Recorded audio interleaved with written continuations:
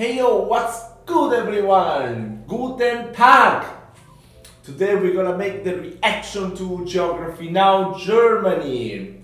Heute we're making the reaction. Sorry, ich spreche noch ein bisschen Deutsch.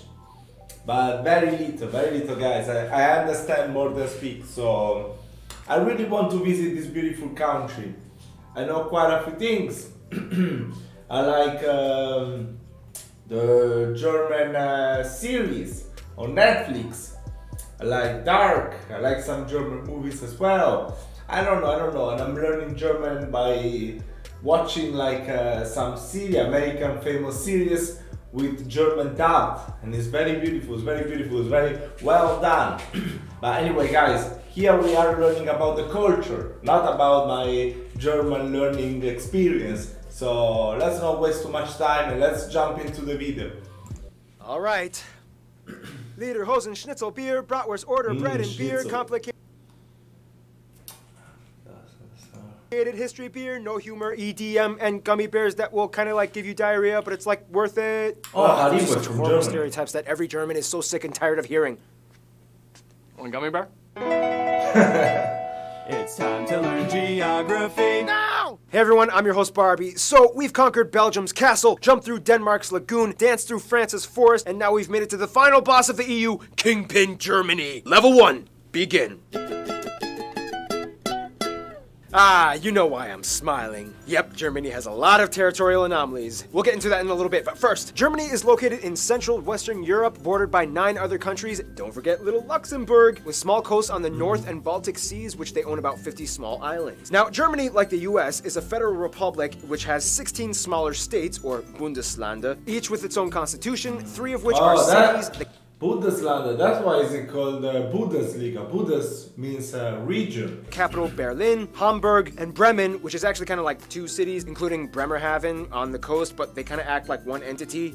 Fun side note, Lower Saxony is actually geographically situated further north than regular Saxony. Now let's jump into the fun stuff. Now, we already discussed the Jungholz Quadrupoint and the Vennbahn railway enclaves with Belgium and Austria. However, there's a few more. The entire town of Bussingen am Hochrhein is surrounded by Switzerland, whereas part of the Konstanz is cut off by the Rhine River and surrounded by Switzerland. However, immediately across the river, a small patch of empty land on the German side actually belongs to Switzerland. Finally, they split the island of Usedom with Poland in the north. Germany is interesting because every state in the country has its own distinct culture, dialect, history, food, traditions. I mean, Bavarians will be quite drastically different from Schleswig-Holsteiners. Mecklenburg-Vorpommern will be different from Saarland. This all has to do with ancient and recent history. Basically, in the quickest way I can summarize this, Germanic tribes, Roman wars, Charlemagne, 3 kingdoms, this guy marries an Italian, creating a whole new mess called the Holy Roman Empire, made up of 300 smaller separate kingdoms, states, and dukedoms, which had nothing to do with Romans. Teutonic Knights, Brandenburgs became Prussia, Habsburgs became Austrians, Lithuanians and Poles made their own thing, whereas the Hungarians joined the Austrians. Wars, battles, Napoleon comes over and messes everything up, and finally, German nationalism surges, and in 1871, Otto von Bismarck creates the first proto-German unified state. And then they're all like, oh dang, we came late to this game. We gotta scramble for some colonies. And that's how all of these countries at one point spoke German. Oh, and also keep in mind, like 300 years before this, a German banking company obtained colonial rights to Venezuela for like 20 years. They were looking for the lost city of El Dorado. So technically, you can kind of say Germans colonized the Americas, but it wasn't like a nationalized conquest thing. Fast forward even more, and then you get World War I, the monarchy ends, Treaty of Versailles, they lose land, Nazis come in, World War II, Germany splits in 2 for about 40 years, and then finally, we get the Germany we have today. East Germany, consisting of these states, is today still quite different from the rest of Germany as it was first occupied and influenced by the Soviet Union. They are generally not as well off economically as the rest of the country, as you can still see the blocky Soviet style. So it's like there's like still a lot of feud between the East Germany side and the West Germany side. It's like that. It's like from in Italy, like it's north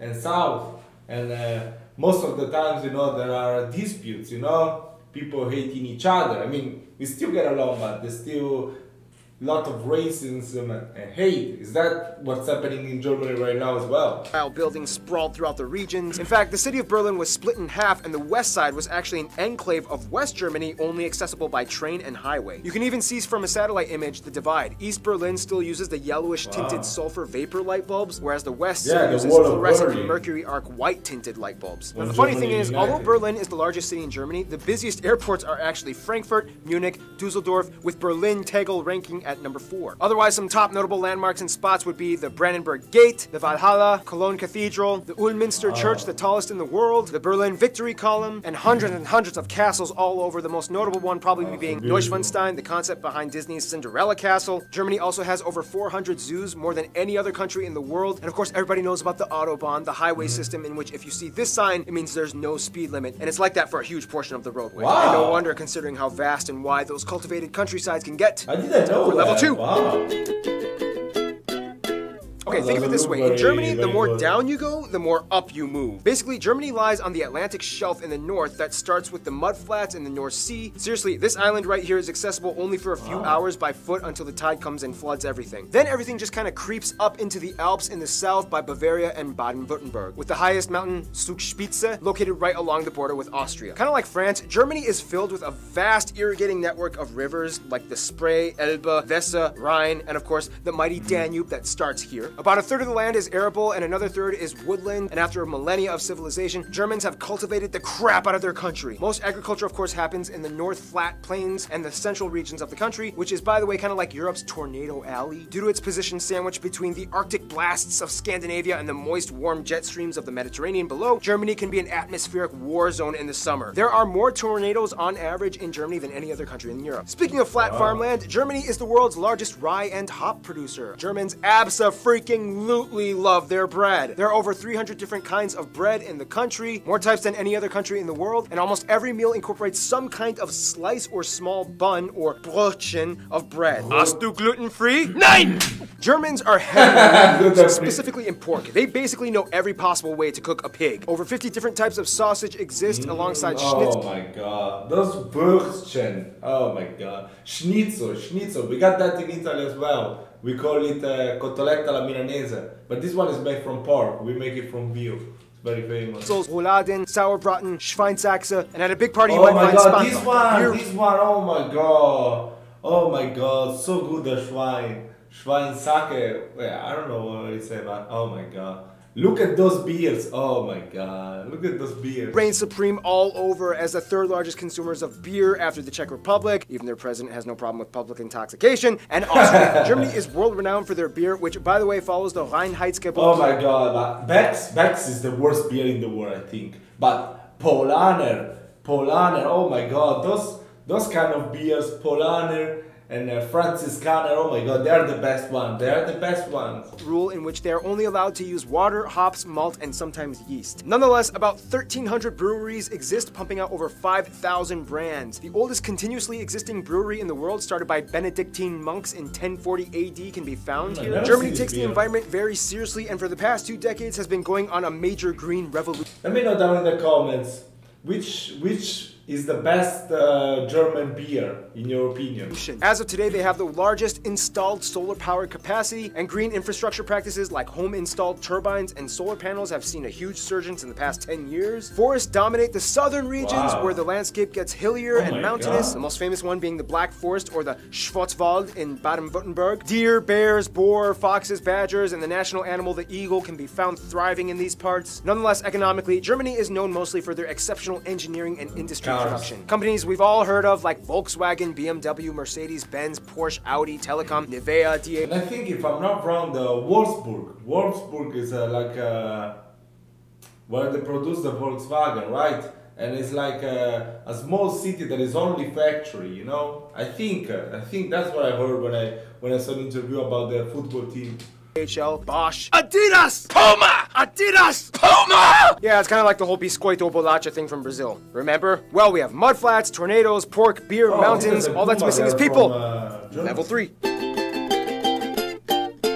Fun little side note, in Germany, this is 3, not this. Now, if the EU was a family, Germany would kind of be like the dad who got out of rehab, reconciled with his wife and kids, and is taking his new life very seriously as he is haunted by the demons of his past every day. First of all, the country has about 82 million people and is the most populated in the EU, second most in Europe after Russia, and has the 4th largest nominal GDP in the world. About 80% of the country identifies as ethnically German, 12% other Europeans, mostly Polish, Italian, Dutch, and so on. Turks make up about 3.5%, Asians at 2%, and the rest are made up of other groups like Africans, Africans and Americans. Also, they I use the thought there euro. was many Turkish people in Germany, much more than Polish or Italian. C and F type outlets, and they drive on the right side of the road. Germany is without a doubt a global powerhouse. It is the strongest economy in the EU and makes up about 16% of the Union's population. It's the third largest exporter and importer of goods in the world. After the United States, Germany is also the second most popular global migration destination. Germany experiences a high standard of living, tuition-free universities, if you get accepted that is, a mostly government-subsidized universal healthcare system, about a quarter is still privatized, and state pension for retirement at age 65. Now when it comes to language, things get a little tricky. Each state kind of has their own type of German. However, to get by, most Germans learn how to speak Hochdeutsch, or High German, which is the standard dialect. The European Charter, however, protects the minority languages of Frisian, Danish, Romani, Sorbian, which is like a Slavic-based language used along the Czech-Polish border, and Plattdeutsch, or Low German, which has similarities to Dutch and is typically used by the Amish and Mennonite communities across the world. In terms of regional distinctions, though, Germany is kind of divided into 5 cultural areas: Rhineland, East and Middle Deutschland, Norddeutschland, Baden-Württemberg, and Bavaria. Rhineland is on the west side and has a culture somewhat more influenced by France, more Catholics, Carnival celebrations are huge out here. East and Middle Germany was the part that used to be its own country for 40 years as it was influenced by the Soviets. Sorbians can also be found here too. Northern Germany has a coastal sea culture that identifies closer with Denmark and the Netherlands. They are also known for being kind of quiet and reserved. Baden-Württemberg has an interesting... that reminds me of that series. Oh my god. There was some series that they will always show here in Italy from Germany. One was the monkey, Charlie. I think you all know that series. And the other one I don't remember. It was the sea lion. The sea lion was in the north of Germany, and they had this sea lion that was very smart and helped them solve crimes, something like that. I don't know. I don't remember the names of those, but it was really nice. It was really nice. When I was a kid, I liked to watch those series. Swabian culture where they speak a dialect so thick that only about 40% of it is intelligible to other Germans. And then you have Bavaria, which is where the Americanized, perpetuated stereotype... Yeah, that's very beautiful. That's very beautiful. Oh my god. I've never been to Germany, I gotta be honest, but it's in my plan. It was in my plans. If this virus wouldn't have happened, it was in my plans to go this summer, but I don't know. Let's hope by Oktoberfest I can go and get drunk over there.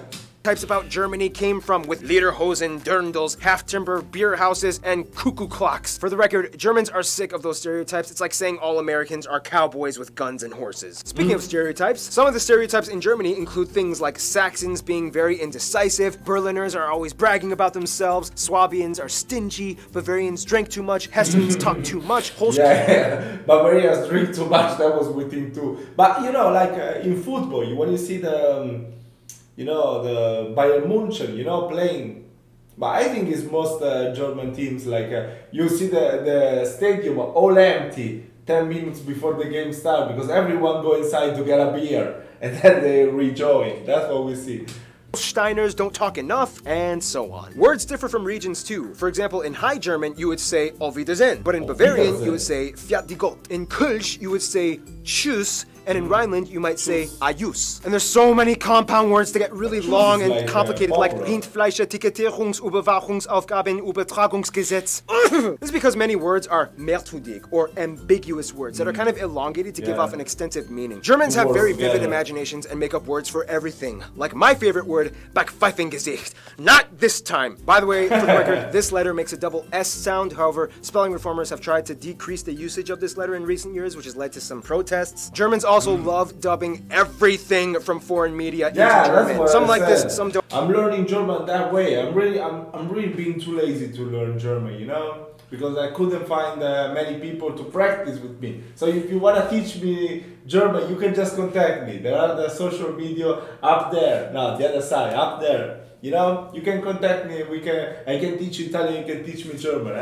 I've been having trouble, to find people to practice, So I'm just learning this way. I got books, of course, but I'm also watching American series, some cartoons, all in Germany with subtitles. It's happening, Don't, but either way, it's here to stay. About 60% of the country identifies, at least nominally, as Christians, split between Protestants and Catholics. Germany was even the birthplace of the Protestant Reformation, split from the Catholic Church by Martin Luther. Otherwise, the rest are mostly agnostic or irreligious, with a noticeable community of Muslims, mostly from the huge Turkish and Middle Eastern communities, at about 5%, as well as a few Jews, Buddhists, and Hindus rounding up the remainder 1%. To kind of get a feel of what it's like to be German, you kind of have to understand where they've come from. after World War II, they kind of had a lot of work to do. However, it wasn't until the mid-50s and early 60s that the Wirtschaftswunder, or economic wonder, happened, to which almost everybody got to work. Basically, this guy envisioned and implemented a social market economy combined with free market capitalism alongside socialist policies that established fair competition in a welfare state. GDP increased by 80%, investments by 120%, labor forces were utilized to the maximum. Things started to get better. In Germany, all children are corralled into general public schools until age 10, when they are given the option to enroll in 3 different types of middle schools. Gymnasium, geared towards focusing on higher linguistic, mathematic, and science fields for universities. Realschule, a middle ground type of school. And Hauptschule, a school that is geared towards helping kids that seem to show promise in specific vocation or trades. Germany also has the largest music market in the EU and the 3rd in the world after the US and Japan. They love preserving their heritage and culture through music and art. In fact, there are around 130 national orchestras, mostly supported by public money, and artists get. And I've only reacted to German rap until now, but if you want me to react to some beautiful opera performances, you know, to some artists that you think is very nice and worth checking out, you can let me know down in the comments as well. Get a 50% reduction in health insurance through a special type of offer in the legal system. One thing that still kind of supposedly maintains itself in Germany is the mindset of Vergangenheitsbewältigung. Totally butchered that, which kind of translates to a lingering sense of guilt from the past. Germans have reportedly some of the lowest levels of national pride, and unless if you're at a soccer game, chances are you will almost never see anyone holding a German flag or waving it in any kind of like patriotic setting. It's weird, but it's kind of how things are. You monster! They've made great strides to move on from the past. Nazi flags and Mein Kampf are incredibly illegal items to own in Germany, and they even have a rule, the Volksverhetzung, which basically says you cannot talk trash by denying the past atrocities. Some people say this infringes on free speech, others say it's good because it solidifies truth. Otherwise, some notable Germans throughout history include Charlemagne, although he was a Frank, but I guess it kind of counts. Albrecht, David Friedrich, Gutenberg, Bach, Beethoven, Karl Benz, Albert Einstein, although Americans would like to claim that he moved to the US and became an American, Johannes Kepler, Johann Wolfgang von Goethe, Friedrich Schiller, Michael Shoemaker, Alex von Humboldt. Schumacher. Well, being an Italian, you know, Schumacher is like, even though he never learned to speak Italian, but all he won for Ferrari, you know, is the most loved German person in Italy, you know, you gotta know that. Of course, Karl Marx and Friedrich Engels co-founded Marxism. But one thing Germans do best would have to be diplomacy. To this day, the German passport holds the most visa-free nations out of any other country in the world, just beating Sweden. Therefore, you can kind of conclude that Germany kind of knows how to relate to people. Let's find out how in the final round, level 4. Germany knows how to make friends. They have over 220 diplomatic missions abroad and over 350 honorary consuls, and have an incredibly high position of authority in the EU. Their closest African friend would probably be Namibia. As a former German colony way back in the 19th century, Namibia held on relations, and to this day, German is still a recognized language in Namibia. Oh yeah, they have, well, what's it called? Afrikaans, I think, the language that is very similar to German in some African countries. Namibia. Germans have been supporting and sharing ties both economically and ideologically for over a century. India and South Korea are really close friends in Asia. India supported both East and West Germany during the Cold War, and after reunification they were like, woohoo, even better! And Germany is to South Korea what Japan is to France. They love to piggyback off of each other's ideas and cultures, especially in the automotive industry. Many South Koreans were sent to Germany after the Korean War to work abroad and study, and Germans have been growing in fascination with visiting South Korea. The US is probably the closest ally outside of the EU. About 30% of Americans claim German heritage, and after World War II, the Marshall Plan allowed the US to give post-war aid to Germany, which helped kickstart the economic recovery. Germany was a key figure in the formation of the State of Israel after World War II, which after the Holocaust left an obligation to invest in the building up of a Jewish community. Turkey is probably the closest Middle Eastern ally, as the Turks make up the largest Asian demographic in Germany, although many of them may or may not also identify as Kurds. But since Kurds don't have a state of their own, they usually go under Turkish passports when immigrating and are documented as such. Their best friends, however, would probably be literally all their neighbors. The thing is, Germany is kind of like Bosnia and Herzegovina, in which by default they kind of get friends based off of the regional alliances. Bavarians get along with Austrians, Baden-Württembergs get along with Switzerland, East Germany has good relations with the Slavic countries, the Rhine states love Belgium, Luxembourg, and France, and the north side loves the Netherlands and Denmark. France, though, is kind of like the trophy wife of Germany, as the two have had an angry start but then eventually fell in love and worked together beautifully. France is like the beautiful beautiful, flashy spokesperson for the EU that stands in the spotlight as Germany stands in the background, managing all the money and logistical work. In conclusion, although Germanic peoples have existed for thousands of years, an actual unified German state didn't appear until kind of recently, and the brief time that they've been around, they've kind of gone through some of the most intense, world-revolutionizing historical events possibly imagined. Yet, they've come out working hard and building their way up to become a world superpower. You gotta give it to them. There's something about the Germans. And with that, final boss level complete. Wow, this country is so beautiful. This country is so beautiful. You know, that's why I started learning German. You know, I really think like in my future, you know, would be really useful to learn this language because, oh my God, I really would like to visit this country. So beautiful, so full of history, so full of beautiful things. So guys, you should just let me know what you think about it in the comments. What are your favorite things from Germany? And nothing. Let me know down below what do you want me to react to next. And I will see you next time.